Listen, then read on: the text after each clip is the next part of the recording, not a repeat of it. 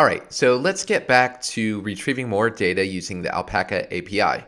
If you remember in a previous video, we wrapped the Alpaca API using API sauce, and we created two methods called getAccount and getPositions. In this video, I'm going to use getPositions and display each of our stock positions inside of what's called a FlatList. So you see right now on the right, we finished displaying the account information, but now we have this big section reserved for positions.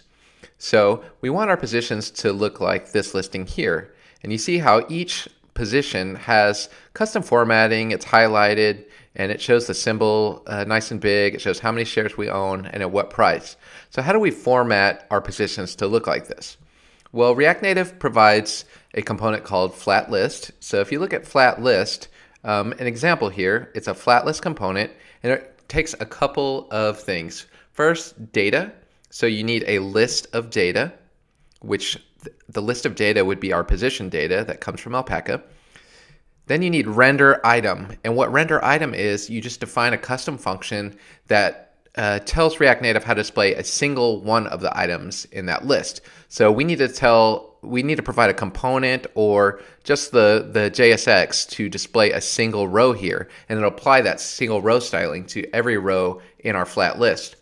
And the third, there's this attribute called key extractor, and basically each row in this list needs to have a unique ID, and so we'll provide a unique ID for each of our positions here. And for our positions, we're just going to use the asset ID for the key for each of these items in the list. All right, so let's get started. So first, let's see if we can pull the positions from Alpaca and just write it to the console before we style it. So I'm going to go over to the code, and you see previously we have component did mount, and we have api.getAccount. Okay, and so we defined that previously under services in Alpaca.js, and you see we have getAccount, but we also have getPositions. So we're going to use getPositions here. So let's do api.getPositions, and then we have a response. So that's a parameter coming back, and then we're going to console log the response here, see what that looks like. So we're going to reload, should reload our page, and then we'll retrieve our positions.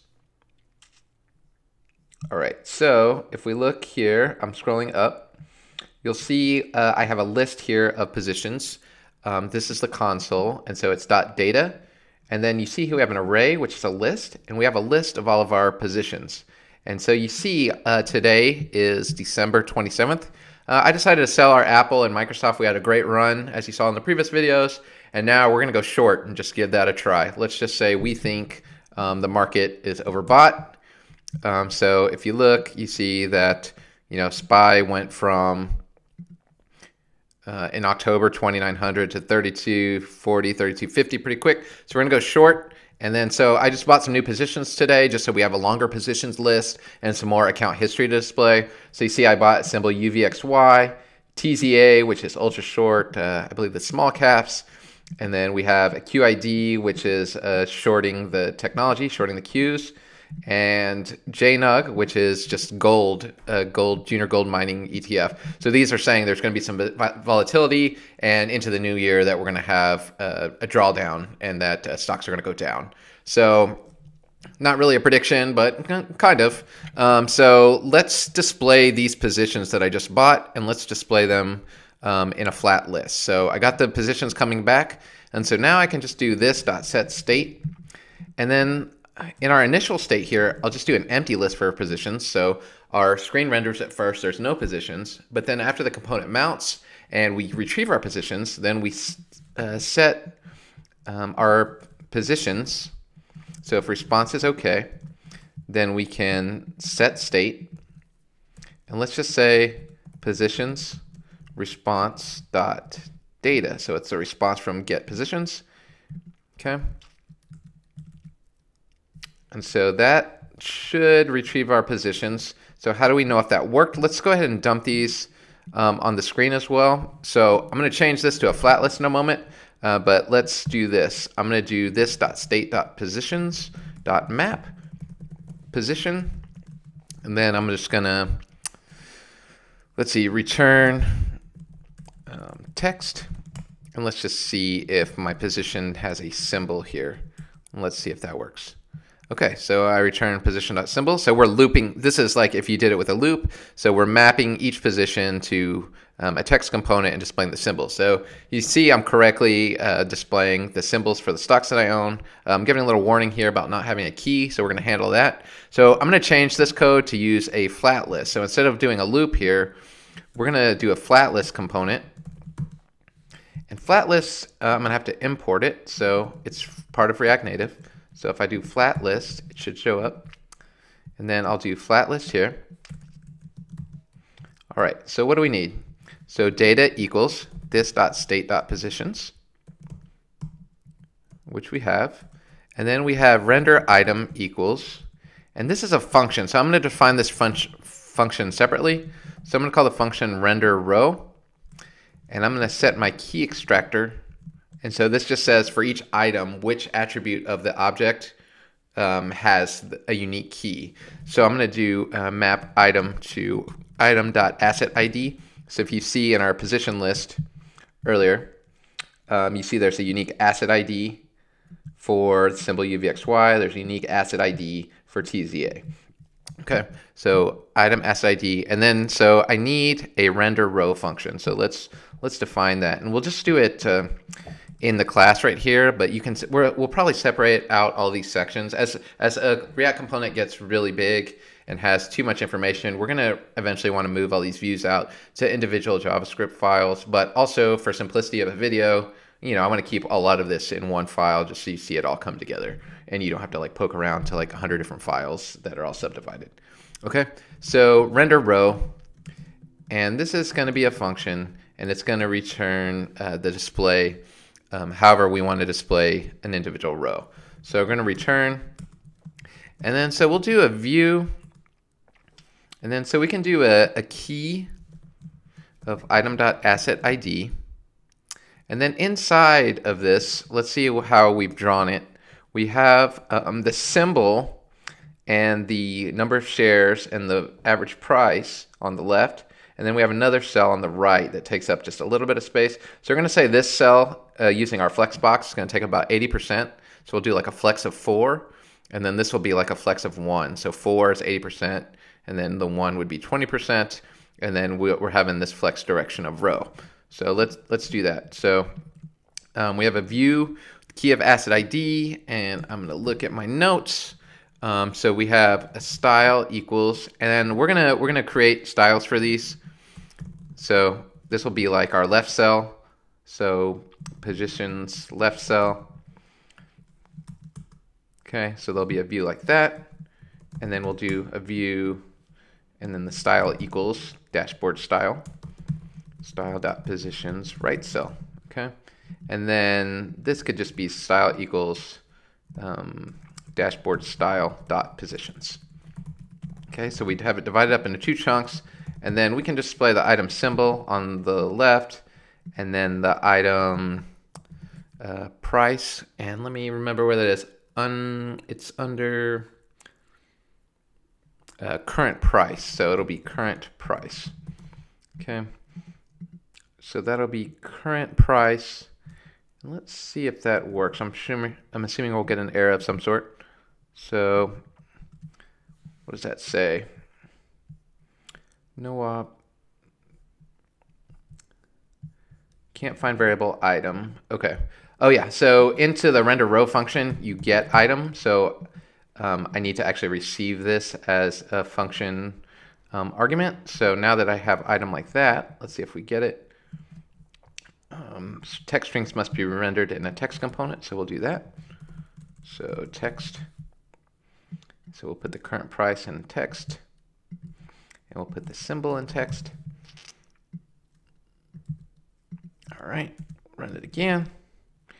And you see we have the symbol and the price next to it. And then we have our styles referenced, but they're not defined actually. So we need to find position left cell, positions right cell, and positions. Okay, so positions, let's see. We'll do positions here, positions, and then this is flex direction row, right? Because we want a left and a right cell, and then we want positions left cell, and then we want flex of 4, and then positions right cell, flex 1, comma there. Let's see now. Right. So let me see if we can reload the app. See if this works.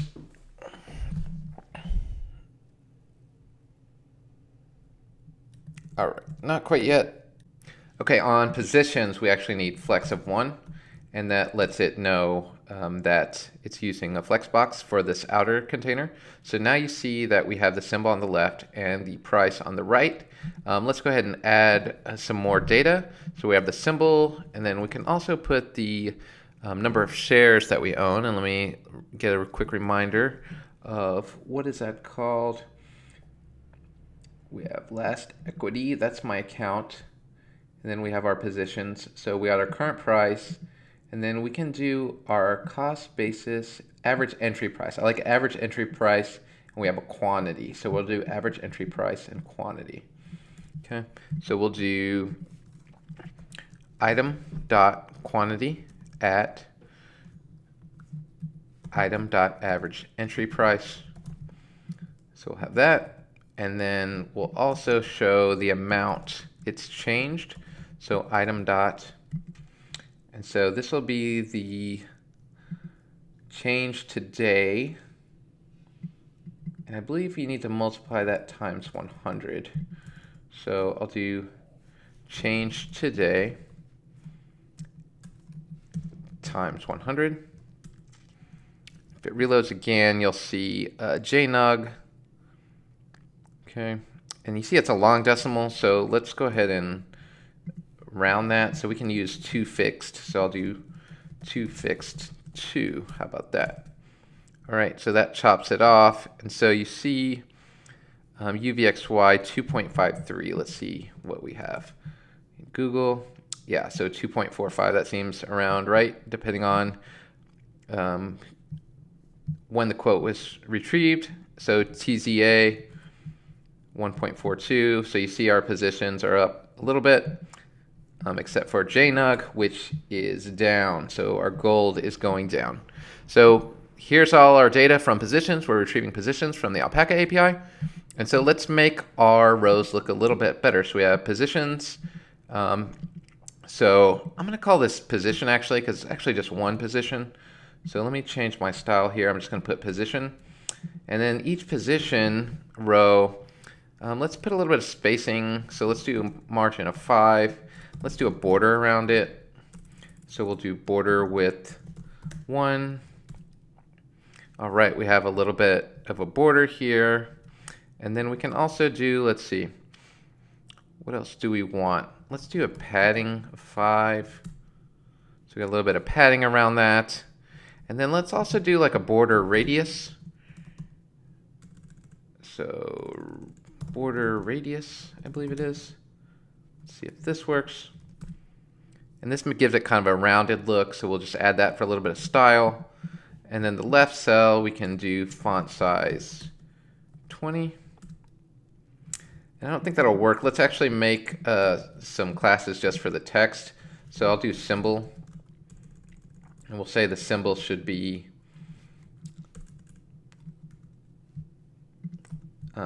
font size 16. Okay, and so file, or style, sorry. Symbol, so where's our symbol? So we have our render row, and then we have our symbol. So we'll do style equals dashboard style dot symbol. Let's see how that looks. So nice, it's a little bit bigger. And then we can make that bold. So symbol, font, weight, bold.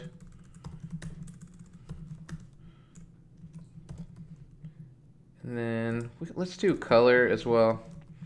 And let's make this a gray, just to kind of make we want to change the fonts a little bit to make it a little, we want the eye to focus on what we want to read. So I like the account being very bold. So I'm going to do like a dark gray here.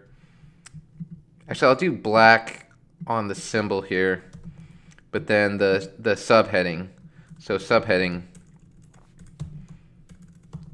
let's make that a little bit lighter than the actual symbol. So we'll do color, pound, 808080. And so if we do that, so we have this subheading style equals dashboard style dot subheading. Okay, and you see it's like a slightly lighter color. And then this price, let's make the price a little bit bigger. So we'll just call this actually no, I'll keep it separate. Let's do subheading, and I'll reuse the subheading here, dashboard style dot subheading, and then we'll do style equals dashboard style dot price. All right, and so price will be similar to symbol in that it will be font size 16, font weight bold, and then let's make color green. Let's see how that looks. All right, so you see the color is green here, and then this subheading's color is gray. So that's not quite, we're getting close to what we want. I think we also want, let's go ahead and put an icon in as well. So we can do ionicons. So that should give us an arrow. So if we want to do import, we get this nice set of icons from Expo. So we can do React, or no, vector icons, and that'll give us an arrow. And so let me see if I can use that. So it's ionicons. So under render row, next to the price or the change today, let's go ahead and use that. So we'll do this. We'll do ionicons, and its name equals, and there's a complete list of these online if you want to use different arrows, but I'm going to use this one. And then we'll do size equals some size. So I did 32, and then color equals green. And let's see what that looks like. All right, so now you see we have a down arrow. We can do an up arrow. All right. And so you see we're doing pretty well. I'll do drop up. I think it's a little more compact. So you can see we're getting very close to what we want. The video is running a little bit long though, so I'm going to cut it off here, and we'll have a whole separate section just on really polishing, fine-tuning this. What we want to do is see if the price went up or down, and then show this in red or green. So I'll show you how to add styles conditionally, and how to style and combine two styles. So you can do actually a list of styles. So have the base style plus red or green for up and down. And then we'll put like a heading on here. But that's it. We're going to add the indexes in the next video in this flex direction row. And then we'll do one video where we just finish this all out, color the heading, and make it a little more polished. All right, thanks a lot. See you in the next video.